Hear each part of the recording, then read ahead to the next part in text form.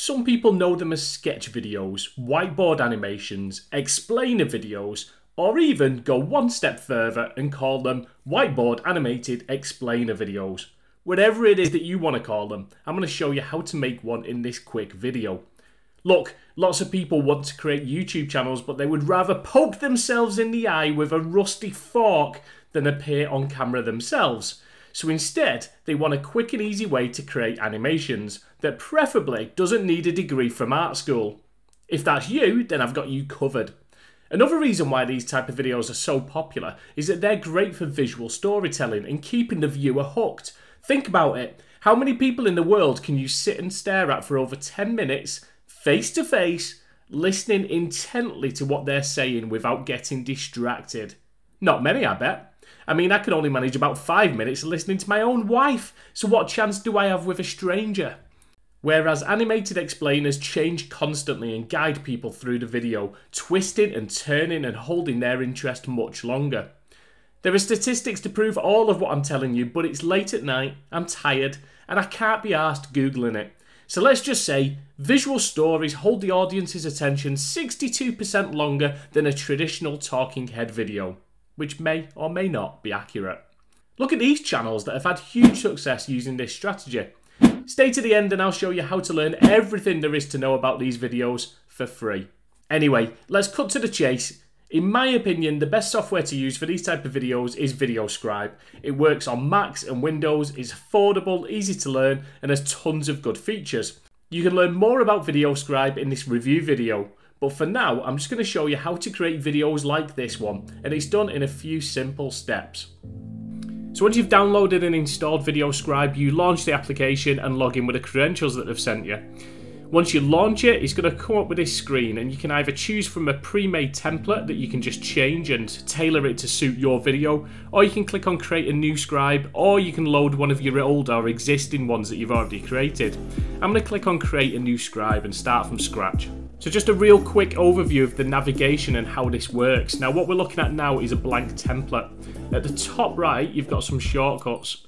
This one is if you want to use the default music that they provide, or if you want to upload your own music as like a backing soundtrack. The microphone icon is basically if you want to do a voiceover. So you've got two options here really. You can press record and then you can just add a voiceover to your video. Choose whichever microphone it is that you're going to use. Or secondly, you can click on this import MP3. Now I tend to do this. I tend to create my audio in another application. You can even use your phone if you want, and then just import it. And the reason I do that is because my audio, it's very hard to get a script right the first time without any editing. And unfortunately, even though you can press record and just add your audio, you've got to get it right first time. There's no ability to kind of cut any of that out. So I just import it. Next up, you've got the background options.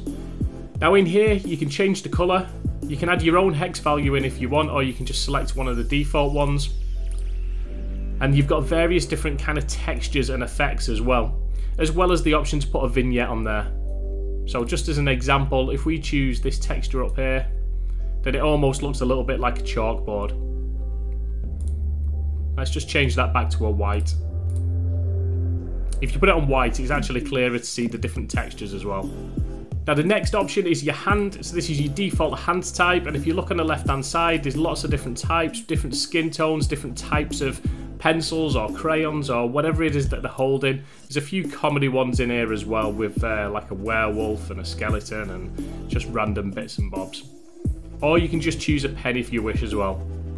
Now it's worth noting that anything you set within them options is almost like your default for the entire project. You can change some of them individually, like the hand type you can change per image or per text box, but these are going to be your default. At the bottom you've got a way of navigating around. You can zoom in, zoom out. You've got these buttons here which are images, text and charts, and I'll show you them in a second. And then at the top left, that's where you can save your project, which I would recommend to save as you go along. Now let's look at the images. So when we open the images, you've got a search box here. So if there's something in particular that you want to use, you can just search in there. On some of the images, you'll notice this little red line. That means it's a premium image. So when you actually buy Videoscribe, you'll be given an upsell option to actually sign up for premium images. It's up to you whether you choose it. I haven't, and there's still plenty of image options that I've got. Now if you just want to browse, then on the left hand side you've got loads of different categories as well. So you've got some animated images, some static ones, you've got various different ones in here. So if we have a look at characters, you'll see some of these images have got these little lines on them, the red, green and blue lines. What that means is that you can customise them colours. We click on it and it adds it into our display. Now if we double click on that image, this is going to give us the image properties. Now you can see here in the middle, skin tone, hair colour, primary colour and secondary colour. They are the customisable options that we've got. So we can change that red top to a purple top. Now some of the other options you've got to do is you've got to look at these drawing options. Now there's various different ones. You've got draw, move in and fade in, and they're exactly like they sound. So draw means that the actual image will be drawn, and if you want to change the hand, you can change it in here, and this will apply just to that one image. You can also set it to no hand if you like. So if we set it to no hand and look at the preview, you can see that it just draws itself. Move in is when you want that image to come onto the screen from a different direction, so you can actually choose the direction it comes in. You can do smooth or bounce or uniform, so in some of them it's worth kind of putting at the top and then bouncing it. And then at the bottom you need to pay attention to this bit. This is actually one of the hardest parts with using Videoscribe. It's getting your timings right. So especially when you've created your audio, you've got to put your graphics around that but keep it in time. So you'll constantly be changing these. So your animate time is how long it takes to actually finish the animation. So for example, let's change that to half a second. Let's change that back to draw. Now did you see how quick that drew? Whereas if we change that to 2.5 seconds, so as you can see, that's the time it takes to complete that animation. Pause is exactly like it sounds, that's how long it's going to stay on that image before moving on to the next bit. And transition is the speed in which it transitions into the next one as well. But whether it's text or images, these are going to be the same options that you use and you'll soon get the hang of it. There are other options under graphics filters. You can add a few effects like a blur, change the brightness, saturation, contrast. You can put drop shadows on there. I'll be honest, the only one I sometimes use is drop shadow. I don't really use this that often. I don't feel like it's absolutely necessary. Now one thing to note is that when you add an image or text, the actual display will default in on that image. So it'll put it in the center of the screen, and if it needs to zoom in or zoom out, it will do. Now let's just say you wanted that on a different part of the screen. So this is what people are going to see on your video. So if we move that over to the left hand side and then right click and just click on set camera. Now there is another way you can do that. Instead of right clicking on set camera, you can just literally highlight the image that you want and then click on the set camera button at the bottom. Or if you want a third way of doing it, you can expand your image using that little arrow, click on change camera settings and click on set camera. And you've got a few other options in there. It's actually like a little quick way of changing your animation times and your pause times as well. So it's up to you if you prefer to use that or if you prefer to open the properties of each item. So that's the image sorted. Next up, we're going to add some text. So you type in what you want. You've got various different fonts in here as well, and if you click on add fonts, you used to have the ability to add any fonts, which was really good, and that's gone now sadly. Hopefully they'll reintroduce that someday, but they do have a large selection of fonts that you can add in. Select the font you want. I like to use that Bangers font quite a bit, and you can change a few things in here. So you can change the colour of the font, you can change the formatting. Depending on what the font is, some of them will let you put to bold and italic as well. And then we just click on done. Now again, it'll put it straight in the center. You can resize it using the corner squares. And just like you can with images, you can also change the animation. So you can have that drawn, move in, or fade in. And again, you just set your timings at the bottom as well. So it's really straightforward. It might look complicated at first, but you've literally just got the same settings for almost anything that you do. It's just about getting that movement right.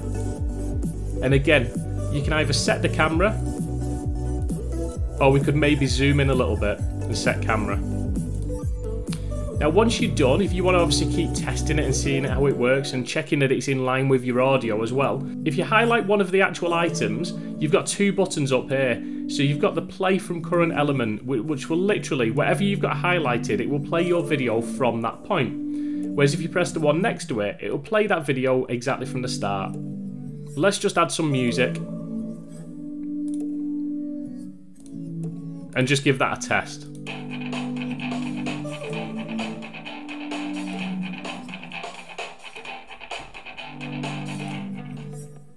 Now it could be that on our next part of our video we want a different background, or we don't want to be on this slide, so we literally just drag to the side or zoom in, zoom out, find another blank spot on that canvas and then add the next part of your video.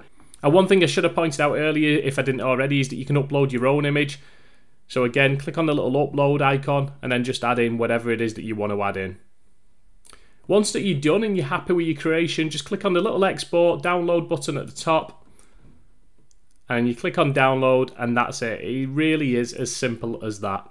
Now if you want to listen to my review and learn all the good and bad things about Videoscribe, then check out the video that's coming up shortly. But I did say at the start that you could learn how to use this awesome application for free, and here's how. Skillshare is a premium online learning platform where many influencers create courses and show off their mad skills. There are some excellent Videoscribe courses on Skillshare that will leave you ahead of the pack and leave you an animation ninja. So if that's something that interests you, then check out the link in the description that will get you 30 days free access to premium content. More than enough to level up your skills. And I'll see you next time.